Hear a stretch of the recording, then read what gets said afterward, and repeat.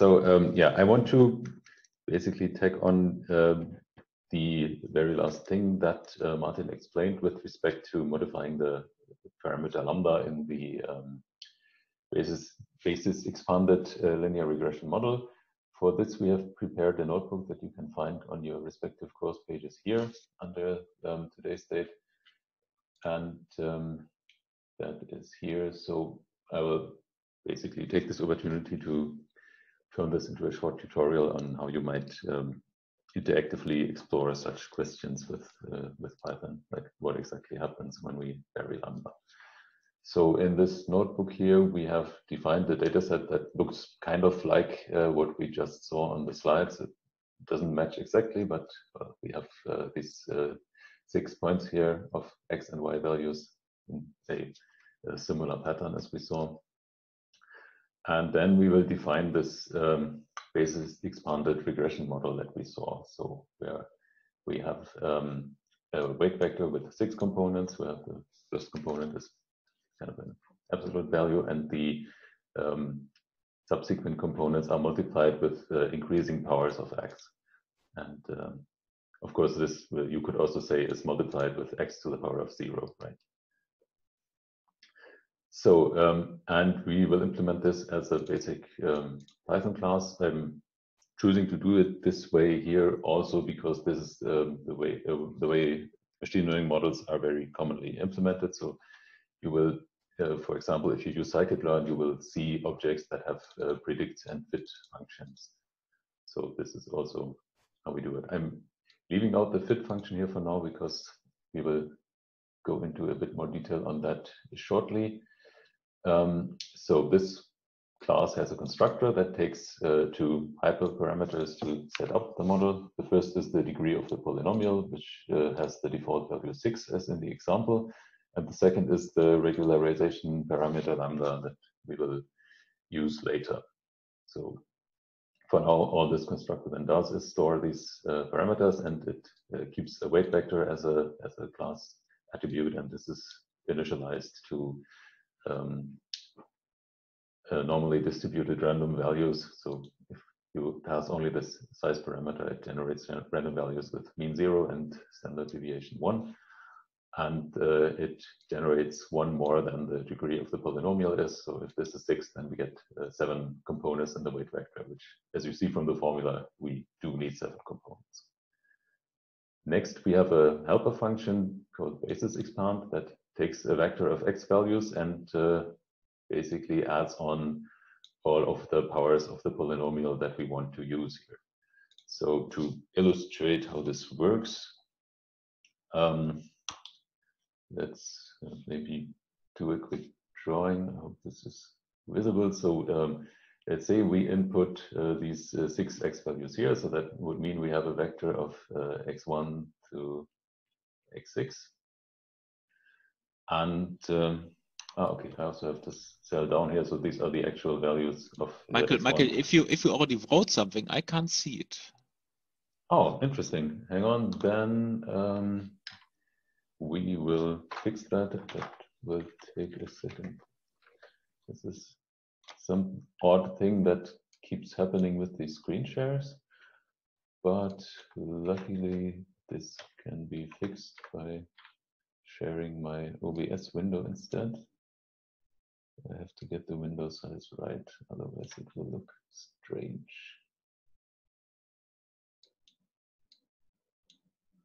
Oh no, this is the wrong direction. Okay, well, then we will have a bit more space, doesn't matter. Okay, and then I will switch to a different window, which should look more or less the same. There we are. Okay, so now you should see me write stuff here, right? Yes. Okay, nice.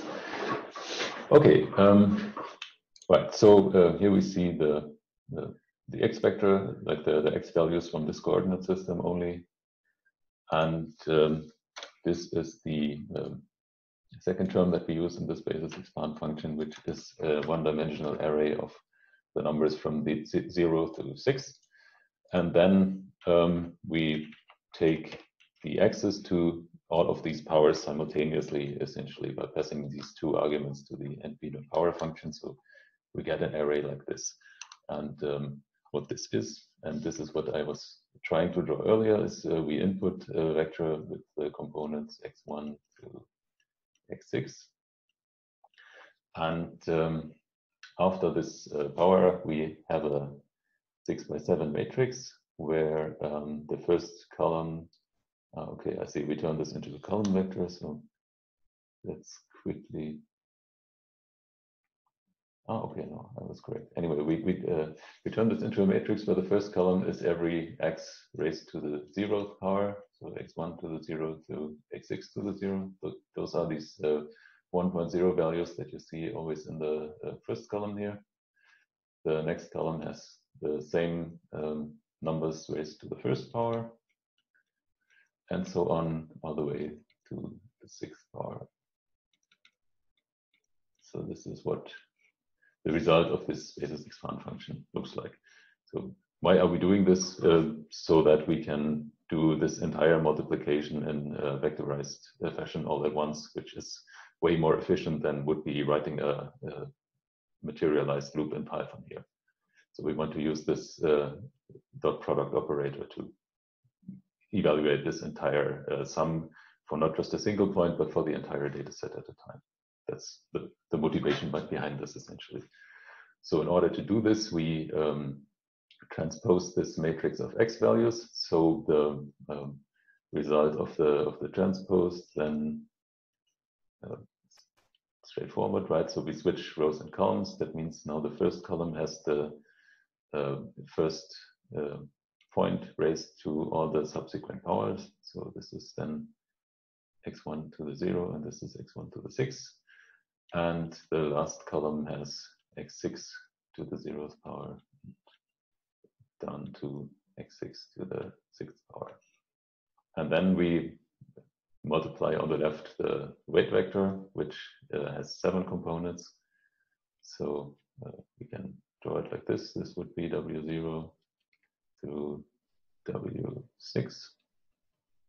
And that means the result of the multiplication is again a vector with 6 components, which is the number of columns in this matrix. And this value here has W0 times x1 to the 0th power, which is just 1, of course, plus the W1 times x1 to the first power, which is just x1, and so on. So this is the evaluation of this sum for a single point. And this is the evaluation of the sum for the next point. So we had let's say x1 is this and x2 is this, and so on. And we do this for all the 6 points that we have. Okay, so much for that. So this is what our model function does during prediction, right? Do the basis expansion on x and multiply it with a weight vector. Then in order to actually fit this model to the data, we need an error measure. We are going to use the same error measure that we just saw on the slides, which is the residual sum of squares with the regularization term that measures the magnitude of the weight vector by multiplying it with itself, essentially. And in Python, we can implement it like this. So the RSS reads basically exactly like in the sum. We even use so we pass an instance of this model class here to this function, and then we just use its predict function to give us the y values for the x's we pass in here. We subtract this from the truth y values that we also pass in and square the result. So this means then we get here a vector of squared differences between x's and y's. And with this dot sum, we sum them all together and get a single scalar. And for the regularization term, we can also write it basically the same way that it's shown in the formula. We take the dot product of w with itself, and finally we add RSS with the lambda parameter of the model times the regularization term. And that is our final loss or error measure that we use here. Next, in order to minimize this measure, we basically want to fill in this fit method of the model. And here we are going to use the optimizer from the SciPy package, so we don't have to worry about doing the derivative ourselves and so on. And this under the hood by default uses an optimization algorithm called BFGS, which is the initials of the inventors, I think Broyden, Fletcher, Goldfarb, Shano, which is slightly more efficient than the gradient descent that we treat in the lecture, because it uses also higher derivatives. Yeah, and with simple models like this, it converges extremely quickly. So this is a good choice here, and we can even estimate the derivatives, and we don't have to worry about all of this. So all we have to give this model is the optimization objective, which we define here in a slightly complicated way that I will get to in a second, and an initial guess for the argument of the optimization objective that we are trying to find where this function is minimized. And then we can pass an option to print out the progress, which I've set to false here. Yeah, this function basically takes the value of the argument of the optimization objective, and we at the same time want to update the model with this new weight vector while it's being optimized. So we do this here, and then we just return the loss at this new weight vector. And finally, we override this stub function that we defined up here with this actual fit function that we are going to use.